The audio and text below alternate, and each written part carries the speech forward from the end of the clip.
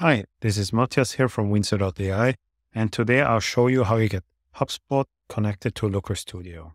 Let's get started. You begin with going to Looker Studio, adding a data source.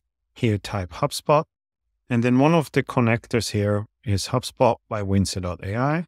You click on it, and then you'll be prompted to authorize twice. On the second authorization flow, this pop-up will open, and in here you'll be prompted to grant HubSpot access. Then you select the instance of HubSpot you'd like to connect, in case you have many of them. Then you get a success message. And then you're back into this user interface. So now in case you would like to add multiple accounts, you just repeat the process. Once you're done, click Finish, and then you redirect it back into Looker Studio. Once this is done, in case you have multiple accounts, you can select them here.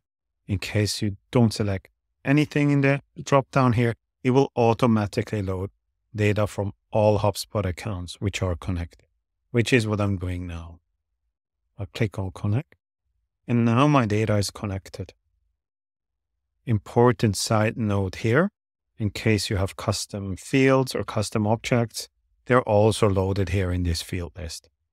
You then click Create Report in case you want to work with the template we include into the connector. Then the HubSpot template is set up.